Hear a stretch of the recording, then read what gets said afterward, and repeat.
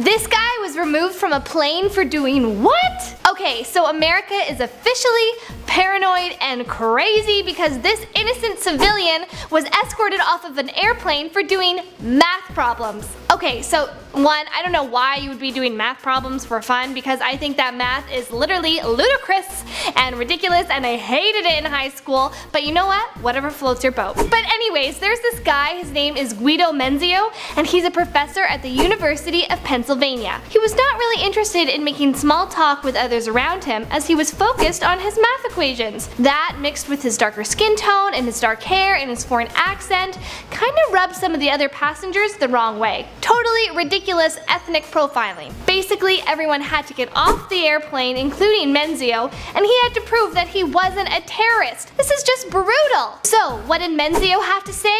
Well, he said that the level of craziness and paranoia in America is all caused because of Donald Trump and his voting base. And you know what? Personally, I think that that is kind of true. I think it's ridiculous that this man was escorted off of an airplane because he has dark hair and he likes to do math.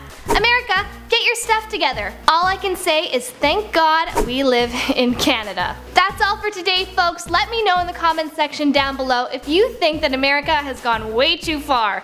And make sure to like and subscribe this video and follow Information Overload on Instagram. Have a great day.